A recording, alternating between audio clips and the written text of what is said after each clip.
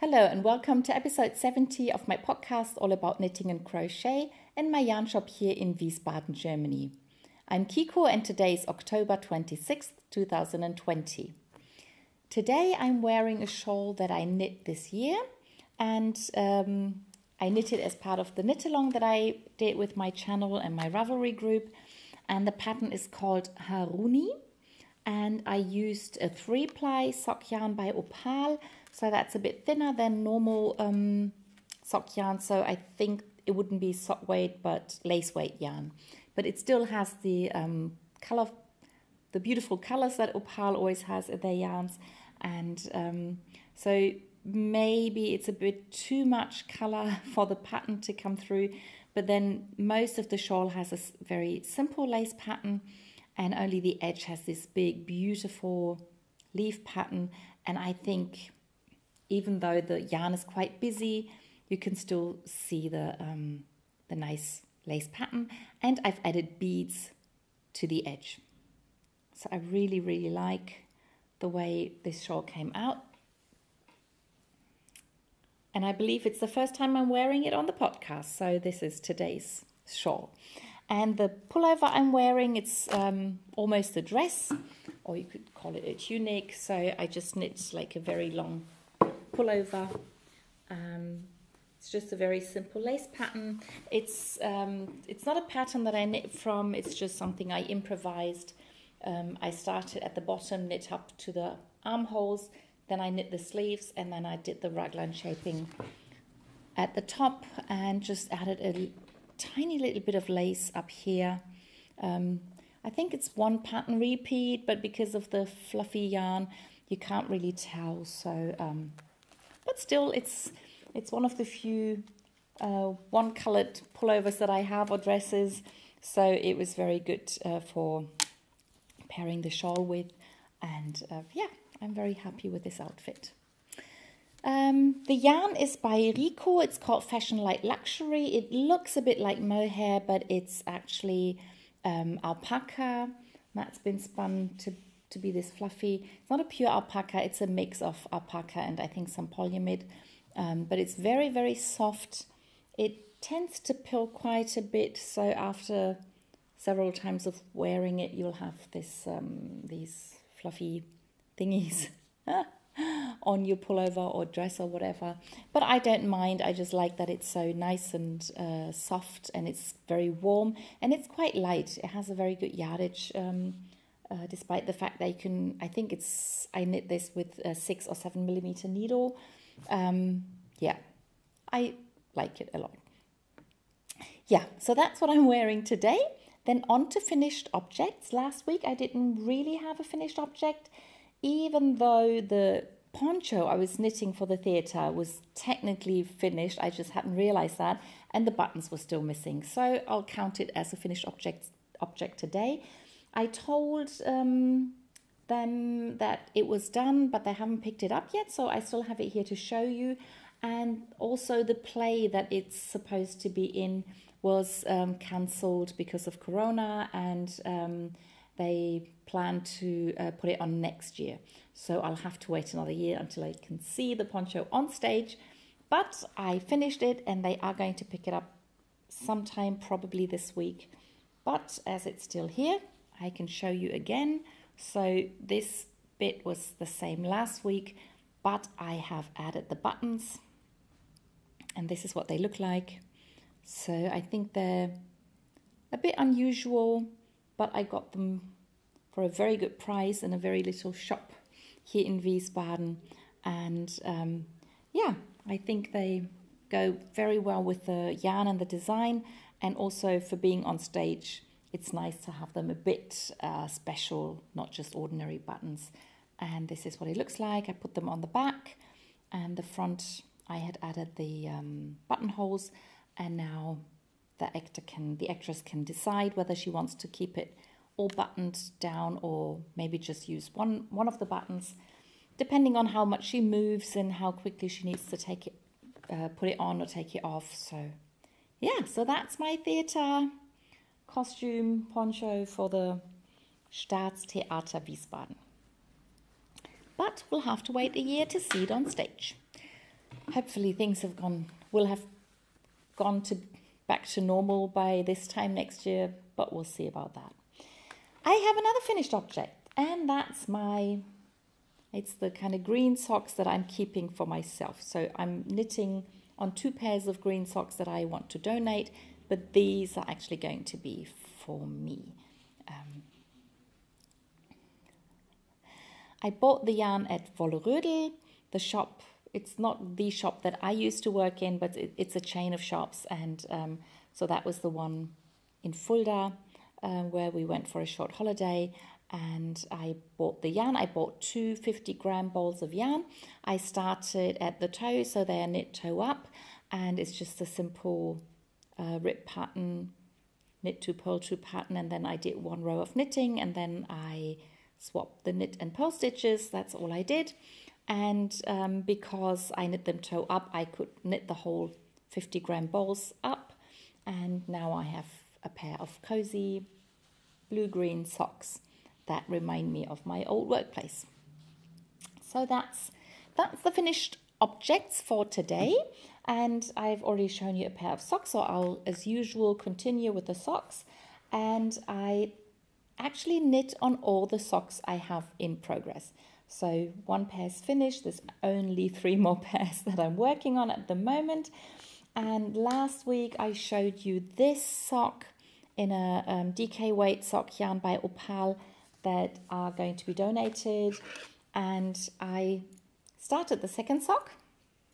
And last week I told you about the mistake I'd made. So the pattern should have sort of swapped to there, and I accidentally knit the pattern on the same side. So I just did 3 like this, and then I did another 3 like that. And for the second sock, the pattern is supposed to be on this side of the sock, and I have been thinking about whether or not I should repeat the mistake or maybe do it correctly for the second one. And I have decided, so first of all, let me show you how the colors are completely different. That's something I like a lot. And so if I turn it this way, you can see this is the ribbing that's at the back of the sock. That's like on top of the heel. And then with this sock, the pattern is on this side, but on that sock, the pattern is on that side. And I decided to mirror the pattern completely. So instead of starting with this, with the pattern on that side, which would have been on this side, I mirrored it and I started there. So I will do 1, 2, 3 on this sock, then I'll knit the heel, and then I will repeat the mistake so that it looks as if it was on purpose. And I think there's so much going on with these socks, with the colors being different and with the pattern being on the other side of the leg. I thought I'll keep the mistake in, and I'll just pretend it's a design feature. So I've started with the third, it's not the third pattern repeat, those 2 are basically 1 pattern repeat, but with the third triangle. And once that's finished, I can do the heel, and then hopefully it won't take too long for the socks to be finished. And the second pair that I'm knitting to be donated for women with ovarian cancer are these socks. And I'm using 2 different colors. So one is the new green that Opal came out with last month. And I'm using this color out of the Rainforest series. And I'm knitting them together in this pattern. And yeah, so I finished the first sock. And the pattern is round the foot completely, so there's no different pattern on the sole of the foot. I used the dark green only for the heel and toe, and I started the second sock only just. So I did the ribbing and I just started off the pattern, and again the colors come out completely different. So I think this is where the color would be in the color repeat, but as usual, I just knit the way it came off the ball, and so the ribbings look different, and then the stripes will be different on the second sock. But still, I think you can see they belong together. The heel and toe will be the same, so I'm very happy with that. And yeah, this will take a little longer than the other sock. It's the 4-ply yarn, and because of the 2-color pattern, it just takes longer to finish. But I think the sock that is going to take even longer is my brioche sock that I'm knitting out of these 2 colors. The dark gray, what's that? Oh, it's a stitch marker. Anyway, and this is Shafpatensocken. This is the German yarn from German Sheep. This beautiful color, and I'm knitting them in a 2-color brioche. And this goes nicely with my shawl. Once they're finished, I can wear them with this dress and this shawl. That should be nice. Be even nicer if I did it as like kind of wrist warmer.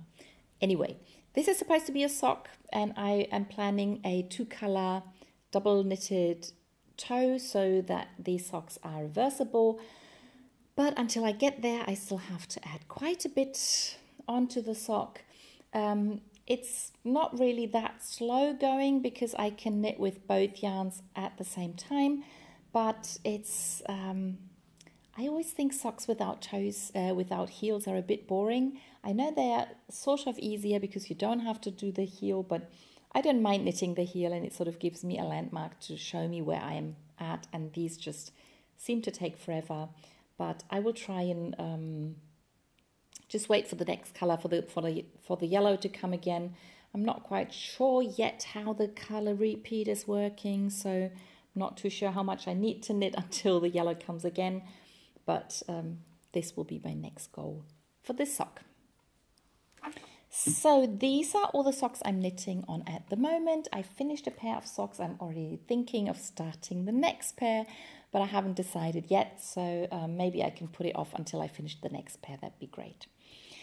Okay, other things I knit on. I did not knit on my memory blanket, but I continued knitting on the grey jacket, and I have finished the first sleeve.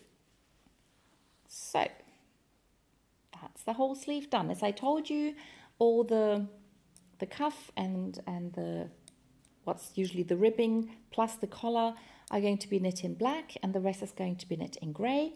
I started the second sleeve, but only just. So that's the next thing I'm going to do on that jacket. And I was looking at the yarn I have, because this is like a, do you call it stash buster project or leftover yarn project? So I was looking at my yarn, and I didn't have enough grey nor enough black to do a whole jacket, but I thought if I combine them, it should be enough. And I have used up quite a bit of the grey, so I have, of course, enough to do the second sleeve, and then I think I have another 4 balls of yarn, 50-gram balls of yarn. So I'm thinking that the jacket is probably not going to be as long as it's in the book, which is like mid-thigh. But I hope it's going to be long enough to be a nice length, so maybe it'll just reach my hip. But what it means is I will probably have enough black yarn to do a nice shawl collar, because that was the other problem I was thinking about, is if I have so much grey that the jacket is fairly long, then maybe the black yarn won't be enough to have a nice shawl collar. So I'm still not 100% sure how far the yarn will go, but yeah, I should finish the sleeve quickly so I can, as soon as I've knit 1 ball of the grey yarn into the front and back, I know how far I can go, and then I can measure and calculate how long the jacket will be. And then the plan is to have a black edge on the bottom of the front and back that I would like to be the same length as the cuff on the sleeve, and then the rest of the yarn is will have to be enough to do the shawl collar. So I pick up stitches up one front, round the neck, down the other front, and the fronts are really small, so I need quite a bit of ribbing to even get the jacket to close, and then I would like to knit on so I can roll it round and have a shawl collar. But I will see how that works. But I'm really happy to have finished the sleeve and to have used the black yarn, and I like the way it looks, and I'm very much looking forward to having this jacket finished.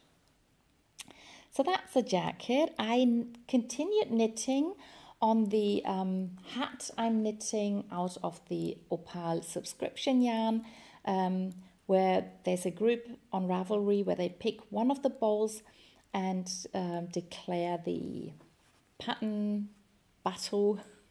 So this is the color everybody is knitting with. Most of the people are knitting socks, so it's interesting to see the yarn with different pattern socks. But there's also some people are knitting other things than socks, and I am knitting this hat. I had done the ribbing last week, and I started knitting the 2-color or even 3-color pattern that I'd chosen to do. And clover is the word I couldn't remember last week. So these are not supposed to be flowers, but clover. And I knit most of the pattern with this dark, is it lilac? Anyway, with this dark color, but the middle row I knit with the yellow, and there's one row of yellow down here that's hardly visible, and it's the same row that I just knit, so it just has these single yellow stitches that are the same here, and also here and here. In between the motifs there's one yellow stitch, and within the motifs it's 3 stitches of yellow, so it's a bit more visible. I completely underestimated the contrast that would be there with the yellow and the main color, because if you look at the ball of yellow, it looks so bright, and held next to this color, I felt like it's so bright, it'd be so visible, but I completely underestimated what it looks like if you have just a little bit of the yellow. And even like this, it's more visible, I think, than the single stitches in the pattern, but I don't mind. Even if they get lost a bit, I think the flower-like pattern in the dark looks very nice. The plan is to have another row of flowers that are offset on top of these, and then I will continue knitting with the main color, and yeah, as soon as it's high enough, I'll do the decreases and finish it off, and yeah, I should have a nice hat. That's that. I also continued knitting on the Baby Surprise jacket. I think I didn't show it last week because I hadn't knitted on it. Not too exciting because I'm just continuing knitting sort of the same pattern, and I need to do a few more decreases before I start increasing again. Yeah, so this is something that I just pick up if I need some mindless knitting, and I do want to get on with that because I know that babies grow quickly, and I don't want the baby to grow too quickly, so that it's too small when it gets there. So I really have to get a move on with that. That's one of my priorities for this week. I did a little bit of crochet last week, and one project that got a bit of work done is my green granny square blanket. I started crocheting that just to use up the little 10-gram minis that I get from Opal every now and then, and I had sold quite a lot of them, but for some reason a lot of the green balls stayed behind, so I started crocheting them into these granny squares, and then added them. I started putting them together into a blanket, and last week I had a customer who wanted to learn how to crochet granny squares, so I started one with her and then finished it later, and I also showed her how you can crochet granny squares together. And so I think, yeah, this was done except for the one square that I put in last week. So it's now a 3 times 4 squares blanket, small blanket. And now my idea is not to add them one by one the way I did with these. So with these I would just add the last round in the light green and attach them while I went. But now that I've learned how to do the crochet as continuous crochet as you go, when I crocheted my dress, I plan on collecting more finished granny squares, and then if I have like 4 or 8 or something, then I want to add them continuously so I don't have to cut off the light green yarn. Yeah, because the one drawback with these kind of projects is that the many yarns you have to weave in. So if I can, instead of having to weave in 2 ends for every granny square, if I can add 4 or 8 squares in one go and then only have 2 ends to weave in, that'd be fantastic. But on the good side, or one of the advantages of having a project like that is that I can crochet these little squares anytime, anywhere, because I just need a 10-gram mini and a crochet hook, and that's a very portable project. So yeah, I'm looking forward to continuing that at some point. I'm not in a hurry. I don't have a goal for this blanket. I just wanted to get rid of the mini balls, and also if I have leftover yarn that has green in it, I will do a granny square. For example, once I finish these socks, that'd be a nice square to add to that blanket. So what's next? Oh yeah, crochet. I did some more crochet. Last week I showed you, I don't know if it was last week or 2 weeks ago, I had finally finished the last piece for my Carnaby crochet along jumper, front and back. So these are all the pieces that go into the fronts and backs, but this is the last one I crocheted, and that in that pattern I'm supposed to crochet the sleeves, and I have started the first sleeve. It still has one ball of yarn hanging onto it.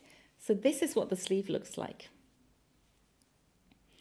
I really like the colors with the black in between. I think it makes the colors pop even more and they look even brighter.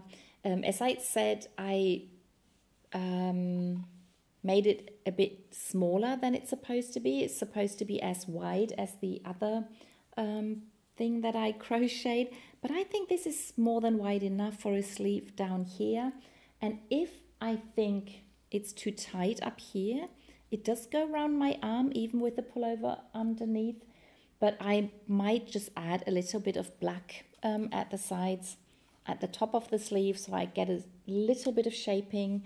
And yeah, so I need to crochet that as long as I want the sleeve to be. I'm not too sure yet, but I want it fairly long because it's a woolen, it's 75% wool, so it's a fairly warm pullover. It's DK weight and crocheted, so I want a fairly long sleeve.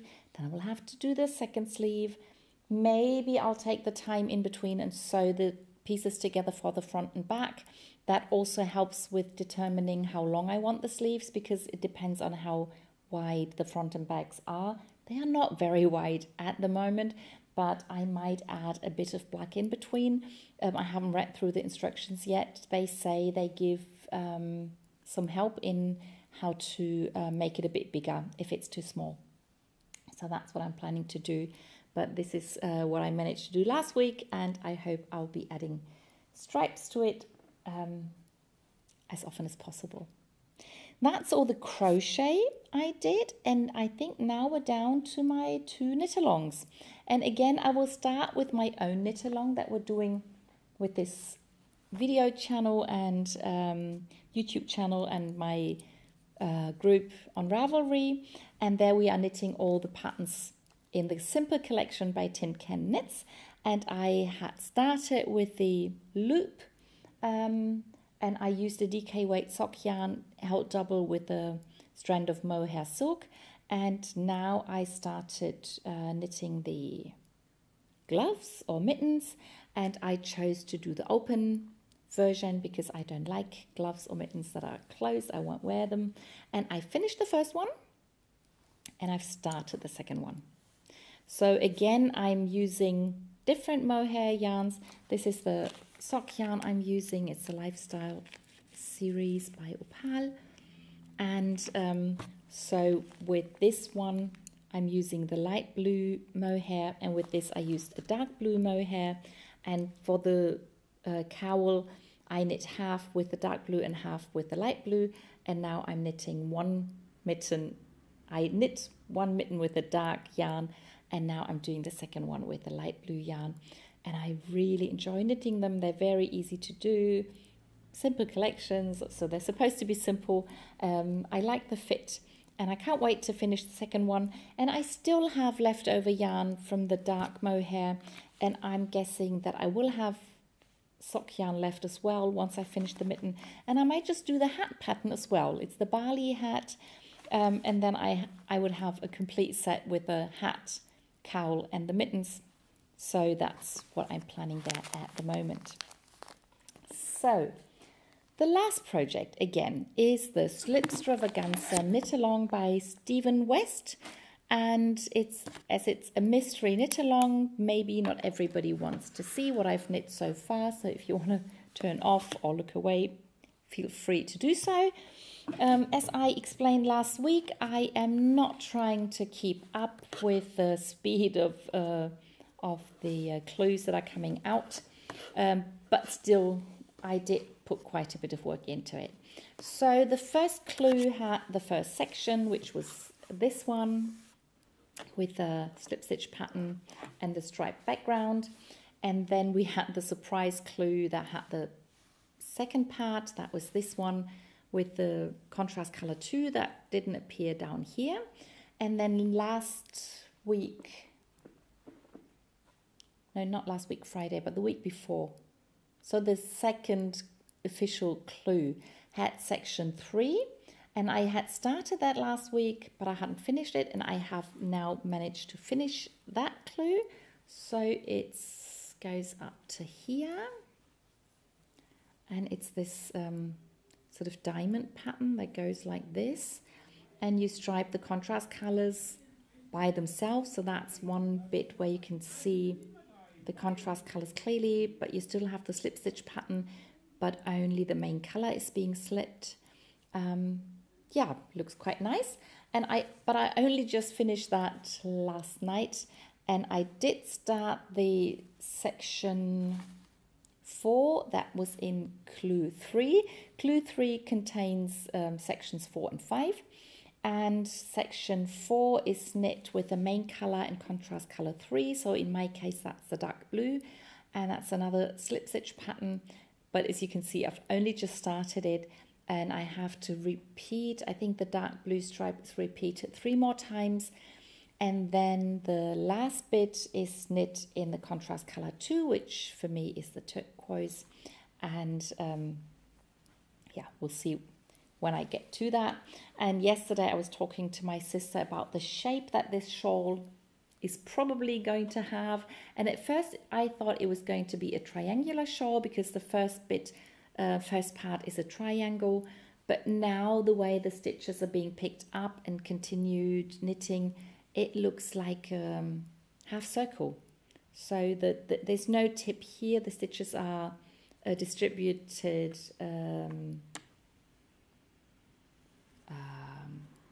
yeah, all the same. There's no point, there's no increases at this bit, so the increases all happen at the beginning and at the end of the row. So these bits, you can see how this has grown compared to the beginning bit. So I'm very interested to see how this is going to be resolved, or if that stays that way, and it just makes sure that the shawl stays on your shoulders nicely.